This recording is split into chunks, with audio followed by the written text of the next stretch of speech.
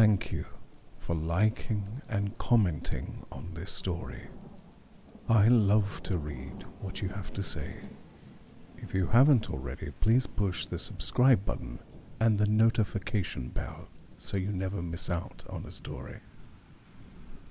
Above all, please share these stories with your friends so you can help the Black Dog Chronicles to continue.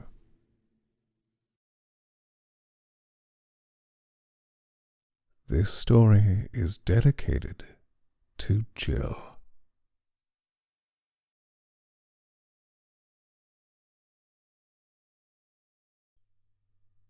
Man Overboard by Sir Winston Churchill. Read for you by Huw Carr. It was a little after 9:30 when the man fell overboard. The mail steamer was hurrying through the Red Sea in the hope of making up the time which the currents of the Indian Ocean had stolen.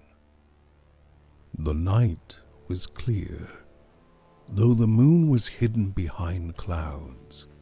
The warm air was laden with moisture.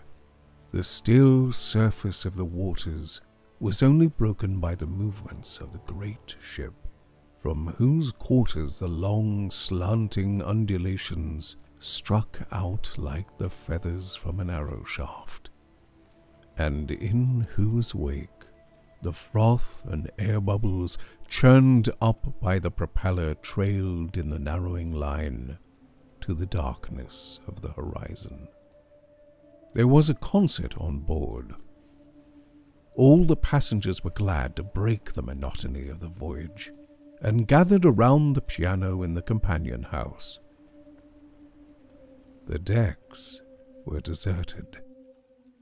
The man had been listening to the music and joining in the songs, but the room was hot, and he came out to smoke a cigarette and enjoy a breath of the wind which the speedy passage of the liner created.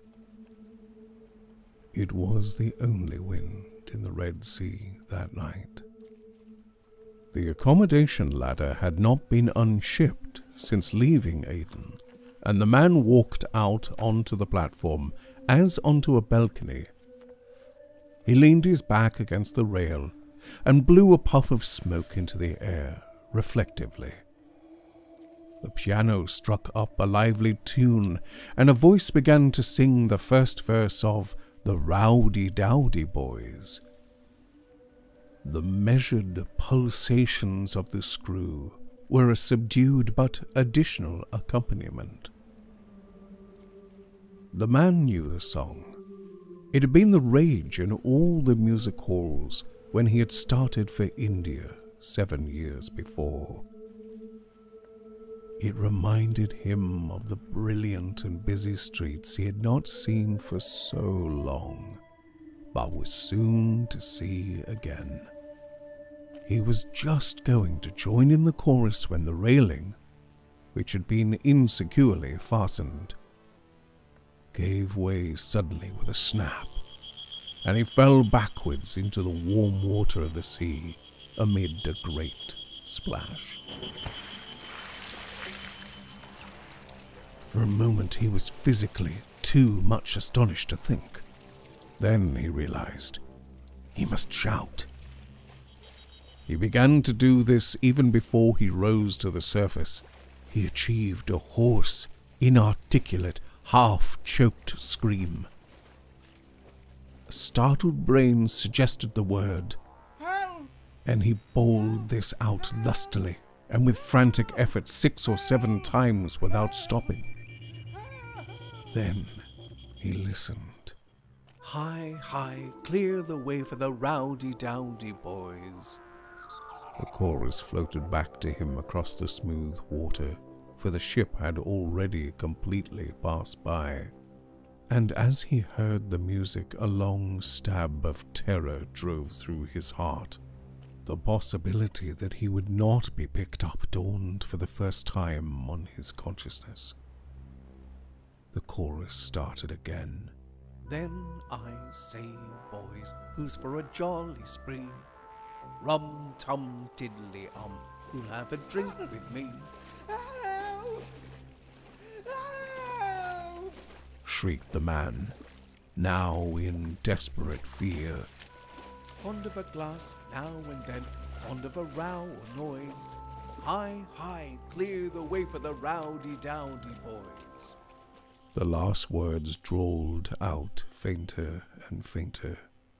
The vessel was steaming fast. The beginning of the second verse was confused and broken by the ever-growing distance.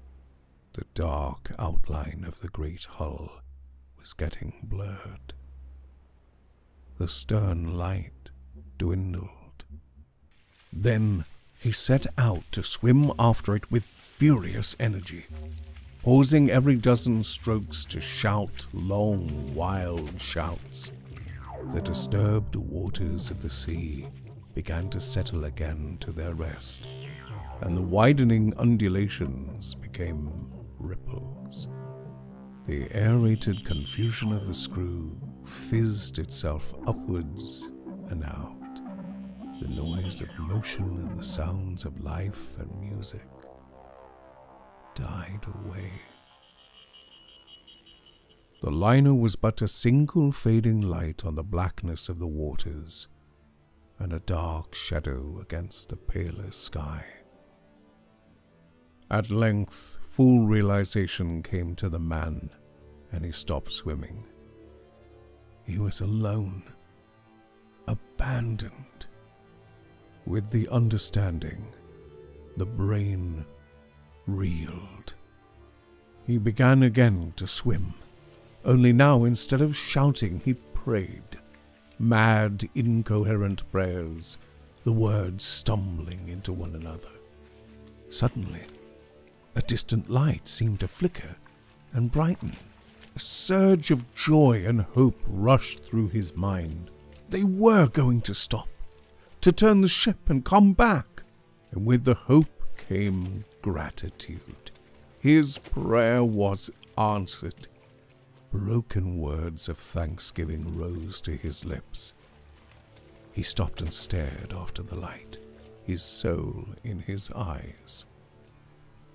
As he watched it, it grew gradually smaller. Then the man knew that his fate was certain. Despair succeeded hope. Gratitude gave place to curses. Beating the water with his arms, he raved impotently. Foul oaths burst from him, as broken as his prayers, and as unheeded. The fit of passion passed.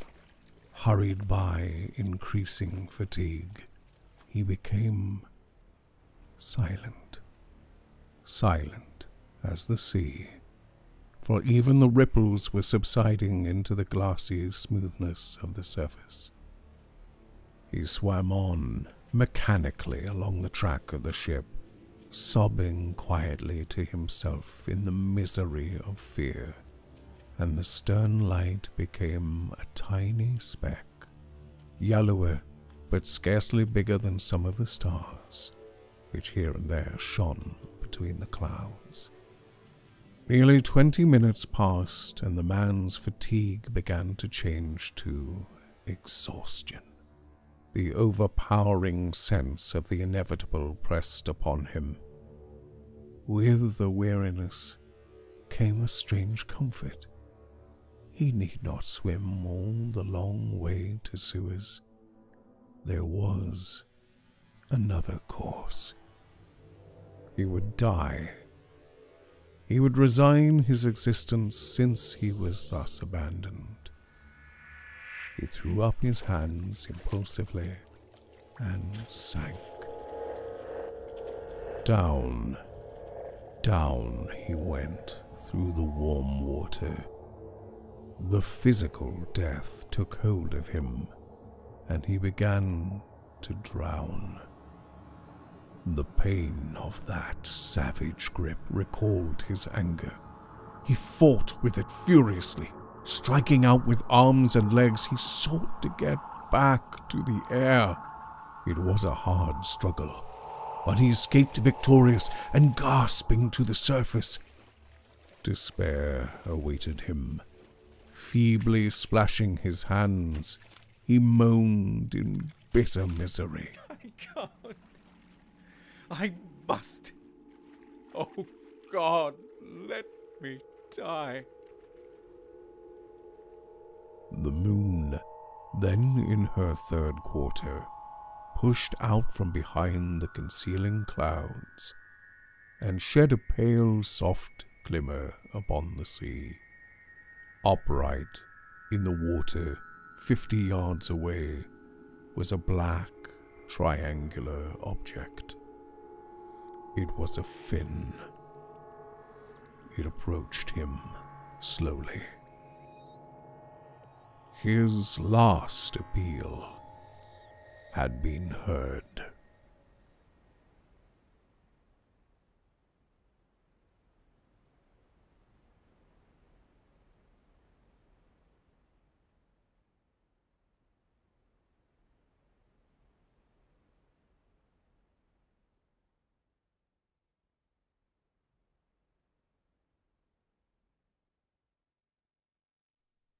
Next time on the Black Dog Chronicles, two sailors in the dark of the night encounter a voice that tells to them a tale of unspeakable body horror. The Voice in the Night by William Hope Hodgson. Next time on the Black Dog Chronicles. Until then,